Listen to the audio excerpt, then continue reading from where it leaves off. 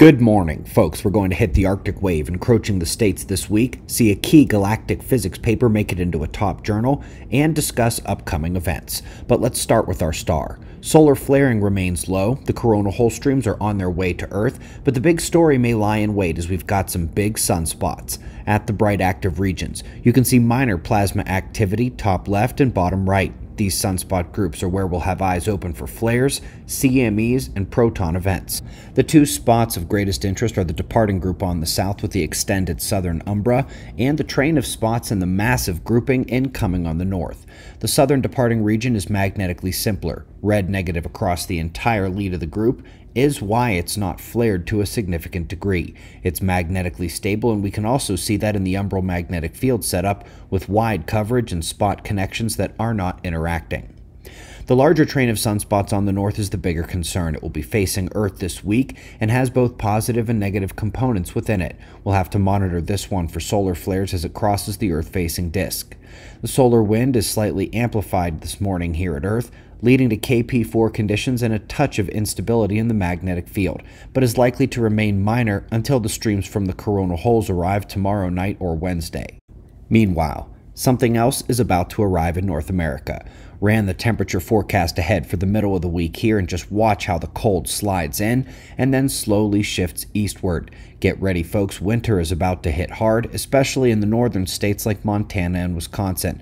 Expect temperatures well into the negative Fahrenheit range.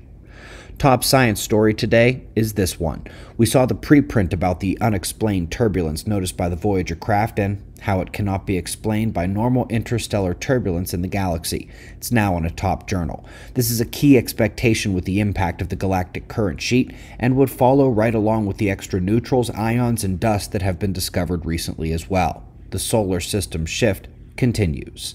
If you missed our second video yesterday, we did something a little different. Nearly 30 minutes of live stream and taking questions. We will try to go live once every week or 2 weeks going forward. A lot of questions there about the ranch and how to help or get involved. Below the video, you'll find links to the ranch website and the nonprofit contribution form through Little Spark. Tax deductible. The couple remaining spots at the ranch are reserved for investors, and you can email us through observerranch.com if you're interested, and in 2023 there will be a chance for anyone to get involved at that level as well. But right now, let's talk about upcoming events. January 7th will be in Cheyenne, Wyoming. Click the link below the video to come to our group event for a talk, some food, and a Q&A with myself and other observers. If you haven't been to a live in-person observers event, there's just something a little different about being around like-minded people, especially in this way. We greatly appreciate your support.